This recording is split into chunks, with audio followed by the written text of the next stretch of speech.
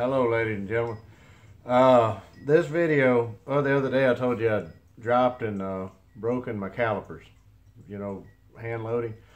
Yesterday I went out, I got a new pair of calipers. So today I was going to continue that video and edit out some stuff. But I got to looking, and before I broke them, I'd actually made a fairly decent video. So I'm going to go ahead and splice in the beginning of that video and then show you where I broke my calipers, and then pick up from there. But I'd have hated to waste this footage, so here you go. This ain't no perfect video, bear with me. This was just a short instructional video. I'm getting ready I want to fire this rifle. I want to try it at 100 yards. I've tried it at 70. I've got a load that I really like. There's nothing in it. So I was doing a little case trim, and I got thinking I might as well, share that. Because I know at least one man that he likes the hand loading videos. He's learning. But thanks for watching, and God bless you. Alright, ladies and gentlemen, what we're doing today, I'm just going to give you a little lesson on case trimming. We've got the loading for the 8mm Mauser. Now, you see right here in the book where it says the maximum case length is 2 inches and 240 thousandths, okay? It says the trim to length is 2,230 thousandths. Well, that's what we have. Well, it's actually a 0.5 thousandths over right here on my caliper. But I like this case, and I have loaded up, I have resized, a little batch of these. I'm planning to do some shooting with my 8mm Mauser. So I'm going to show you how you'd set up your trimmer. Go ahead and this one-handed there we go. Go ahead and I had that backwards. There we go.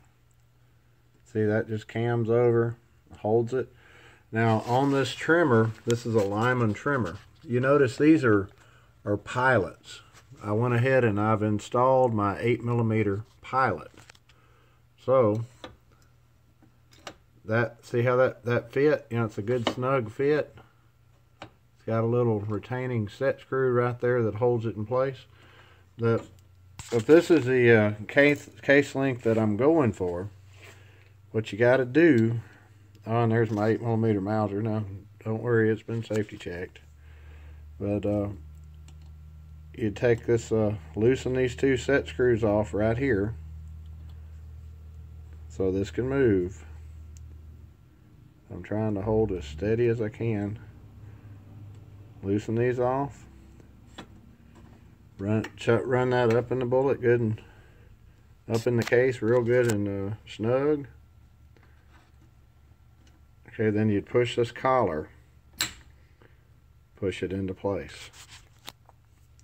Okay, then you would take the Allen wrench and just snug them. Now you don't have to do like a triple bite on it or anything like you would with a if you were locking down a bearing on a shaft or something like that and you had a set screw. This is just to keep it from moving. Now, that trimmer's set to that cartridge length. Now, I'm going to take another case and I'm going to trim it down and see what we have. Okay, let's take a look at this one. Let me pause you. Alright, just because I need to use my hands, I went ahead and I put the new case in there. Measured this one, it's 2,236 thousandths of an inch. So this case is longer than our trim to length. See our trim to length of 2,230?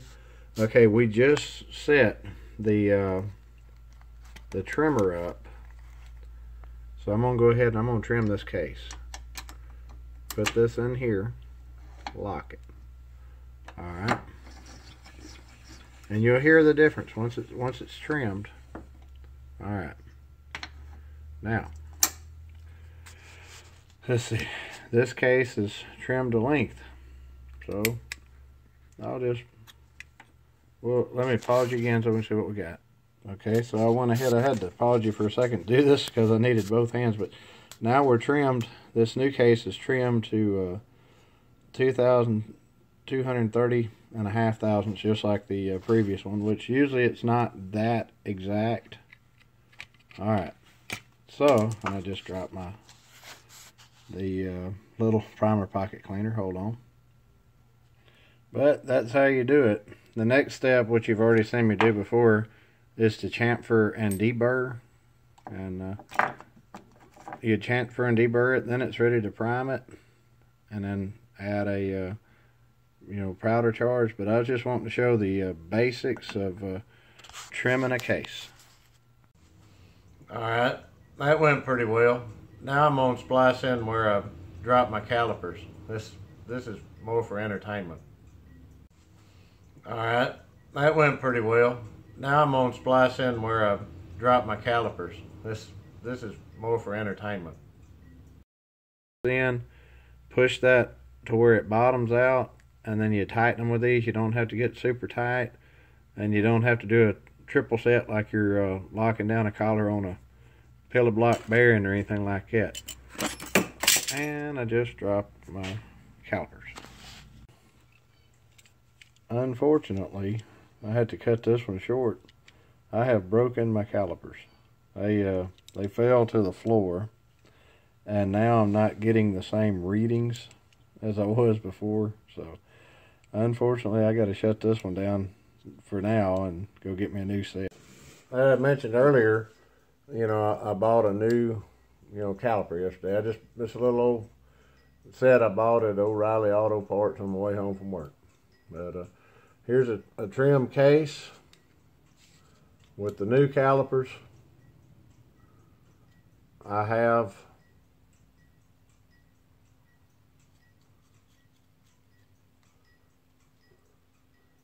(2 inches, 230 thousandths and a half). Exactly what I had where I set my trimmer. Now I'm going to show you the pair that I dropped. You don't want to drop calipers. Here's the pair that I dropped. I've had them for a long time. You've seen them in a lot of videos. Just a little pair I bought at Cabela's.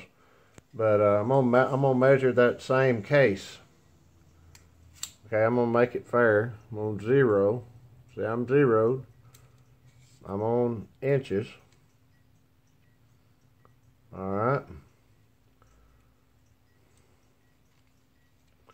These calipers are measuring 2 inches, 219 thousandths, or 219 and a half.